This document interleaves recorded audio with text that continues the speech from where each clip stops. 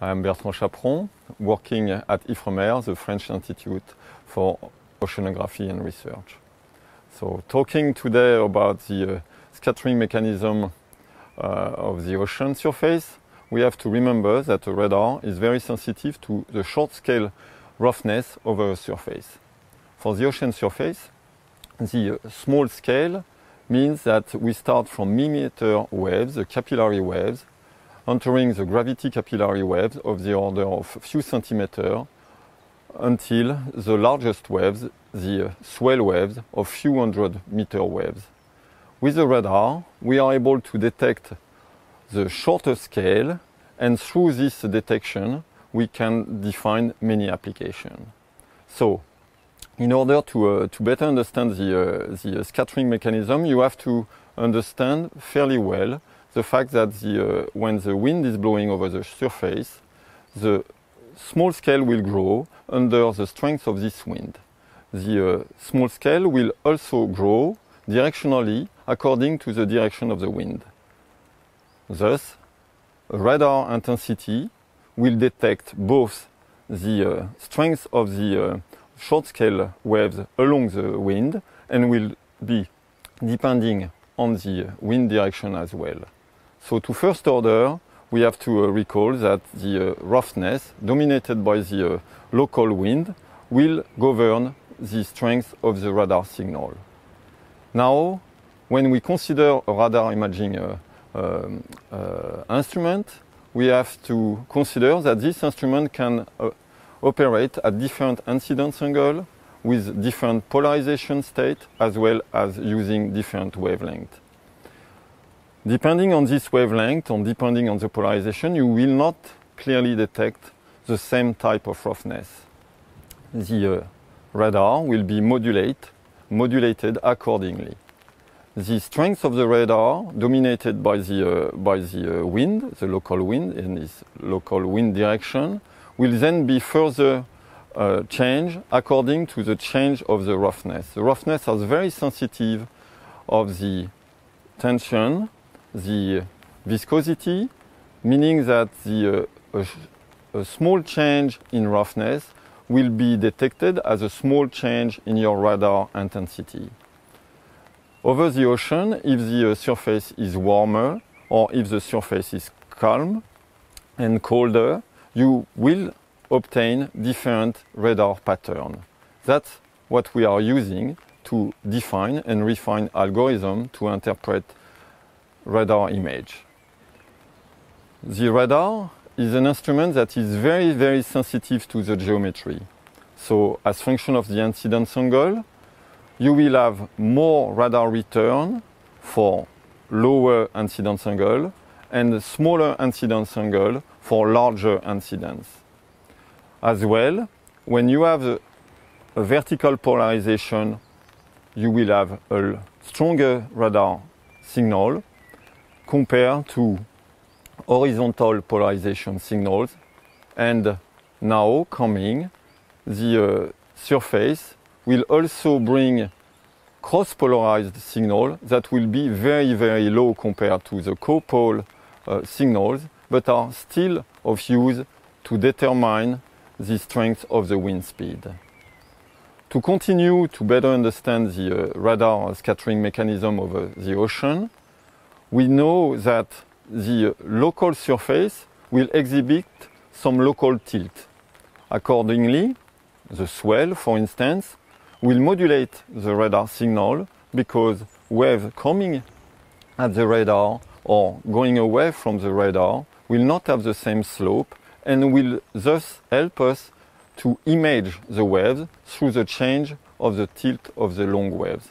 So the short waves dominate the mean backscatter signals, while the longer waves will modulate this mean radar signal to provide image of the ocean surface waves.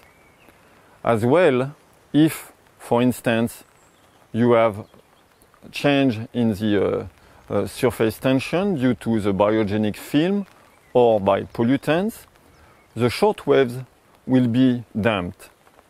As such, short wave disappearing, your signal strength from the radar will also disappear. The radar image will likely look very dark compared to the background sea return signals. This is helpful to distinguish area where you have the pollution as well as area where you have some surface current divergence effect. On top of this scattering mechanism, you do know that the sea surface roughness growing under the action of the wind is also breaking, because the way to dissipate the energy from the wind to the ocean is to produce breaking waves.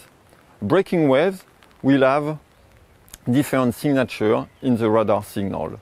Generally say, the polarization is lost when you have a breaking wave, and both copal, vertical and horizontal polarization radar signal will be more close, meaning that the polarization is minimized in presence of breaking waves. Breaking waves will occur naturally over the ocean, but will occur more likely over a strong surface gradient where you will have convergence of the surface current. So this is also a way to modulate the radar signal and to detect this event and to provide information about the occurrence of current gradient. We will see also that using a radar, you have also the capability to measure a change in the Doppler frequency associated with the surface current or the motion of the surface waves. Indeed, not only the ocean surface waves change locally the geometry of observation, they also change the kinematics. As such, with the radar, you are measuring both the radar intensity but also the Doppler change due to the presence of waves propagating over the ocean. The Doppler, as well as the radar signal, is also a function of the polarization, also a function of the wavelength, as well as the incidence angle. These motions are also likely to be associated with the wind direction, such as the waves propagating at you or the waves propagating against you will not have the same Doppler. The Doppler will change sign. So, to continue the analysis of radar signal over the ocean, we remember that we must understand the roughness distribution, a change of roughness distribution due to the local tilt of the ocean waves, and the change of Doppler due to the orbital motion of the long ocean waves. Knowing all this detail will help to interpret most of the radar image that we obtain daily from satellite measurement. The resolution we obtain today are of the order of 10 meters or better, and thanks to this imaging capability, we can resolve locally ocean wind direction and strength, ocean waves direction and wavelength, as well as the presence of ocean surface current. In the future, we can use this information with other instruments, combining all this information to provide application for better wind waves and current information.